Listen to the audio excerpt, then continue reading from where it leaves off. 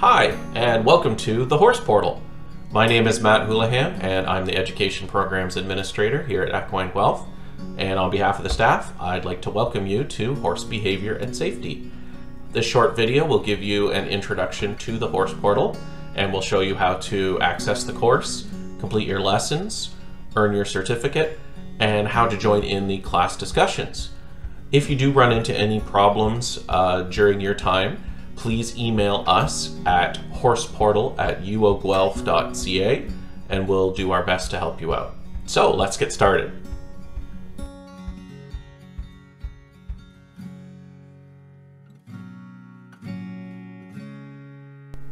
This is the Horse Portal, and if you haven't already done so, we're going to go ahead and log in to the Horse Portal using the email and password that you created when you registered. If you do forget your password, there is a link right here. Just click that, select your email, and an email will be sent to you and you can start the process to get a new password. So I have my email and password saved to my browser. You can choose to do that if you wish. And once I log in, you'll be able to access all the different features of your account. So you can see any courses that you've registered for, any certificates that you've earned, and you can make changes to your account and profile however you wish. Now, normally you'd be able to see your course right here. I happen to have a lot of them, so it's a little easier for me actually to go to available short online courses. And there we'll see Horse Behavior and Safety. Click that, and that will take us to the home page right there.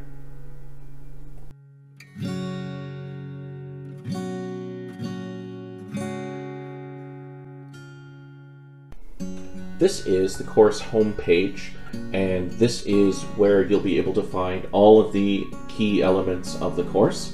So your lessons, any announcements, quizzes, discussions, or extra resources could be found here. And you can quickly find these important elements along this black nav bar here. So resources, quizzes, discussions, and from time to time your instructor or myself might post an announcement. And this will appear on the home page right around here, and this is something that we encourage you to check out regularly. This could be important information about special events or resources or discussions that are worth checking out. So keep your eye out for announcements each time you log in.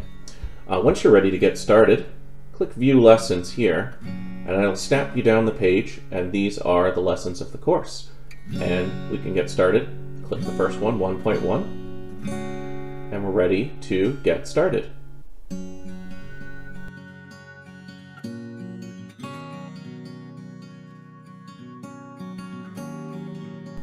This is the first lesson of the course, and it will go into a little bit more information about what to expect throughout the different units. So all the course material that you'll need will be found within these lesson pages, so we'll embed or link to any outside resources that you might need. On the side here, we have a list of all of the different units and lessons of the course. So you can go backwards and forwards as you wish in case you want to go back and check something out that you may have missed. Something I'd like to point out down here are a list of some of the icons that you'll run into as you work your way through the course. So we have discussions. This is an opportunity to join in a conversation with our guest expert or our course instructor. Did you know? So interesting and fun facts. Learning activity, something for you to do. Helpful hints, these are tips or suggestions to help you out and further your understanding of the material. And last we have the extra mile, and this is optional readings and videos so that you can go above and beyond what is covered in the course. These are optional, but we do encourage you to check them out, maybe bookmark them and save them for later. Once you've finished everything in a lesson, what you're going to want to do is mark lesson complete. Now there was something we need to do here, which is a discussion, and we'll come back to that in just a second. But assuming that we finished that, we'll click Mark Lesson Complete, and that will take us to the second lesson of the course. And to complete the course, work your way through all the units and mark them all as complete, and you'll earn your certificate at the end. Now it's time to take a look at that discussion.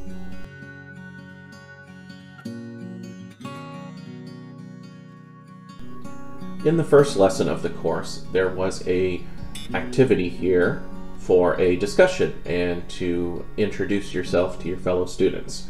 So let's go ahead and do that.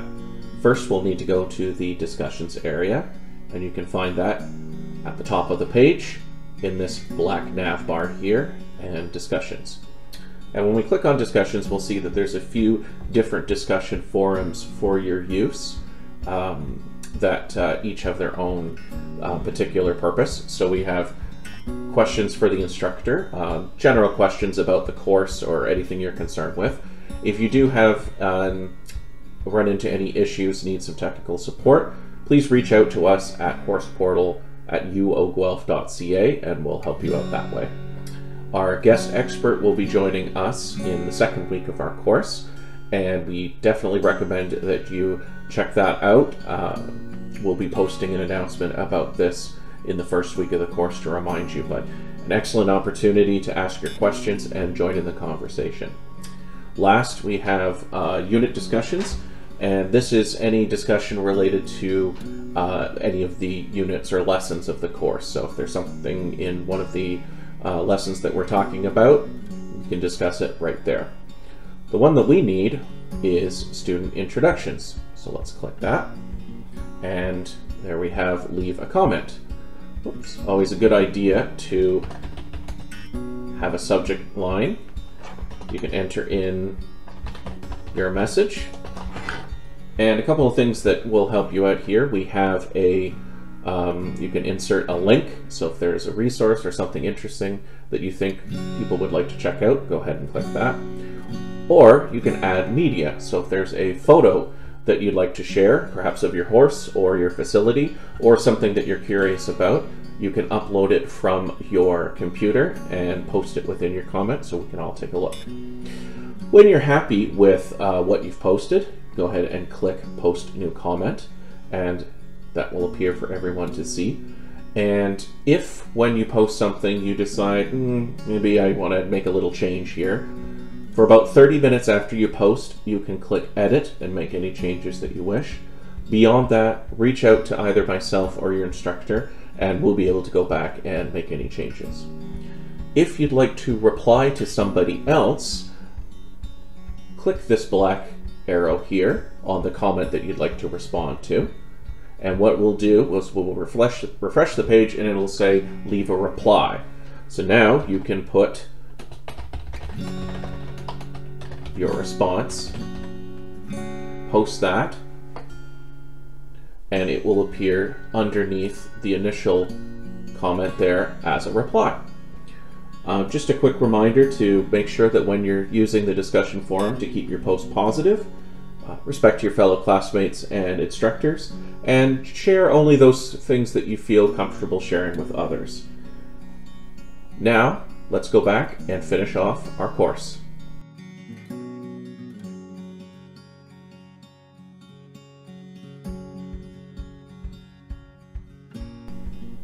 This is the final lesson of the course, and assuming that you've gone through all of the other lessons and marked them as complete and done all of the course quizzes, all that good stuff, once you mark this lesson as complete at the bottom of the page, you will finish the course and receive your certificate. You can double check to see if a lesson has been marked complete, because it will be crossed out on the sidebar here. If all of them are crossed out, you should receive your certificate. If you have any issues with that, again, reach out to us and we'll do our best to assist. Before you finish off, we would appreciate you take a few minutes here to complete our course survey at the end. This is your opportunity to share your thoughts with us about the course. What did you like? What do you think we could improve? And what are some things you'd like to see in the future? This feedback is incredibly important for us. It helps us improve our courses and to build new ones. We are always excited to hear your feedback, and you can also reach out to us by email if you have anything you'd want to discuss about the course. Just a reminder that as you are working your way through, you have an additional 3 weeks beyond the course period to finish up. So if you're a little bit behind or you want to take some extra time with the material, just remember you do have that time available to you.